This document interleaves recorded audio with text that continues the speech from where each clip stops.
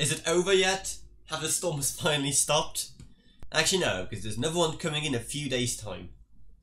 Wow, in the meantime, while it's not windy and flooding and everything here in the UK, it's a perfect time to play some Minecraft with some friends while we're still all alive. But that of course leads to the obvious question of, how can you play with your friends on the cheap? What if you're on your own server and you have barely any money, but you still want to run an awesome Minecraft server that won't lag? So that is what we'll be going over in this video, as I'll be going over exactly how you can get yourself the perfect Minecraft server on the cheap.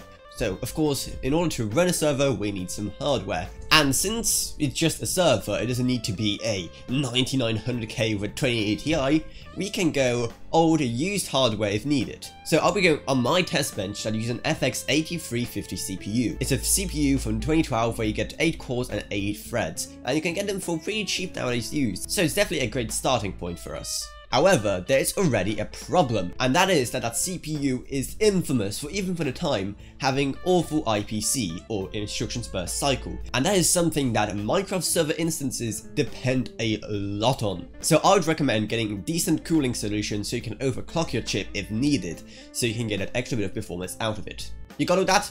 Great, good on you. But then we move on to one of the most important parts of a server. It's the one everyone knows about and yells about. It's so important it's even a whole meme based off of it, and that is RAM. With a good Minecraft server, you need quite a nice amount of RAM. And thankfully, when you're working with an older platform, such as an FX 8350, which still uses DDR3 RAM, you can get it for pretty cheap. However, a big advantage here of using DDR3 over DDR4 is that you get way more leeway when it comes to mixing and matching your RAM modules. In DDR4, it is way harder, but with DDR3 you can just slap 2 different sets of modules and it should still work. So on top of the normal 16GB of DDR3 RAM that came with my system, we're also using these 2 4GB modules, which will total 24GB. Now it's still DDR3, so it's not the fastest memory in the world, but hopefully that shouldn't affect anything. And you may be thinking, oh, 24GB, that does sound like a lot, you know? They recommend that the Minecraft server should have at least 4 to 6GB of RAM. All of that is going to get used up real fast, especially the older the world gets. And finally, for a graphics card, well, you really don't need one. Like literally, a Minecraft server does not use a graphics card for anything. So I'm just putting one into my system because, well, I need some way to output a signal. But talking about it and testing it out are 2 different things. So let me now set up a Minecraft server on this test bench, and I won't be going over that in this video. There's plenty of tutorials on that already online, so just check them out. And let's get some people on and see what it's like. So the test is simple. Just try to, you know, stress the server, do the things you normally do. And yeah, see if you can break it. Let's stress the server out.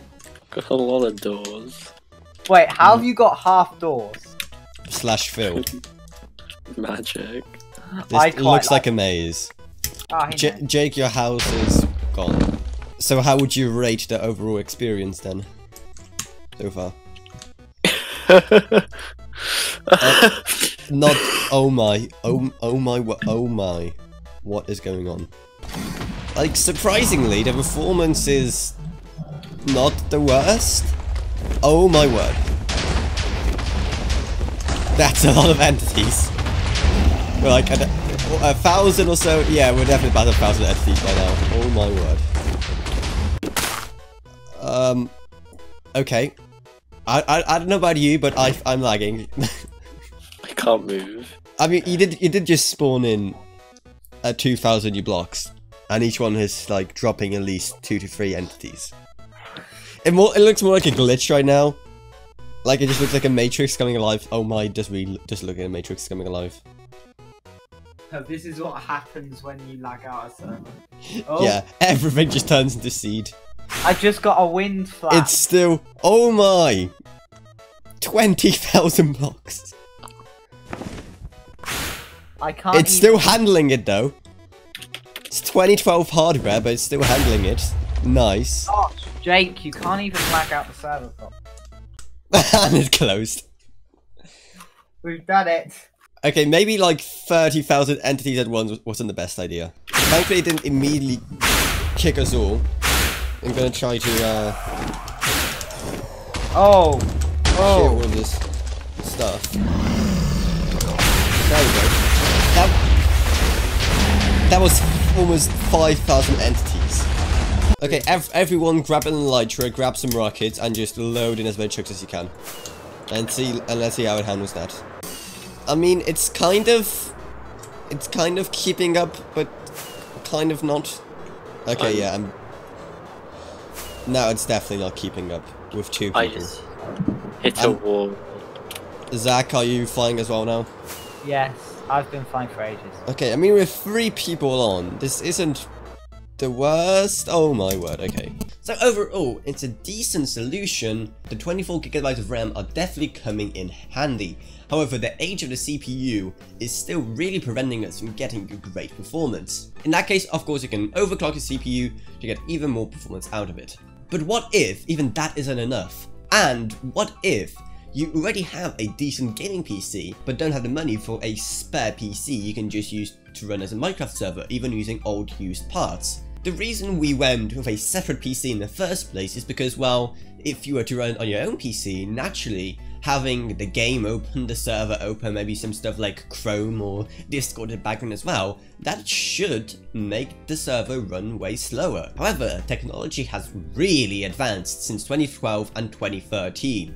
So, you may actually get better performance with your current PC if it's good enough compared to an old solution like this, even when you have the server running at the same time as the game and whatever else. So in my PC we have a Ryzen 3700X, an 8-core 16-thread CPU, and 32GB of DDR4 RAM. So with my current configuration then, with 20GB dedicated to the server, let's try it out.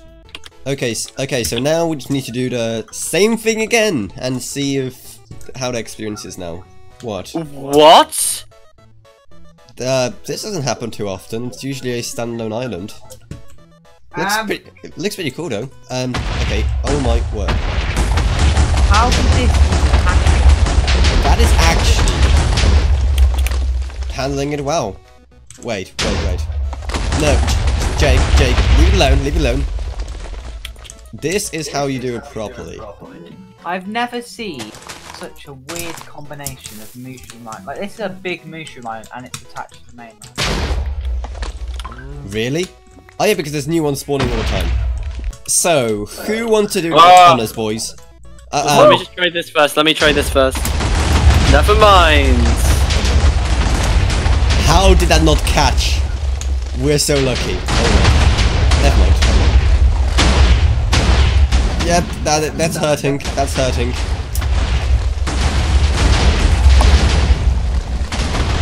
But still no crash. On the other server from something like that, we would have crashed, right? We have crashed tenfold.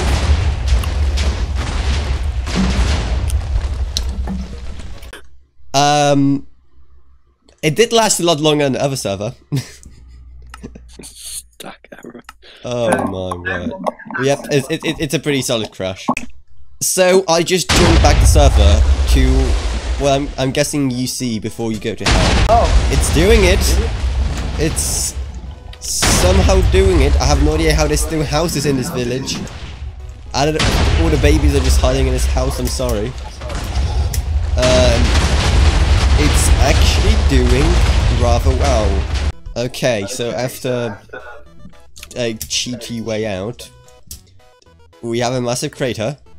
The server hasn't crashed. There was some lag, but it took me 3 minutes for that command to execute.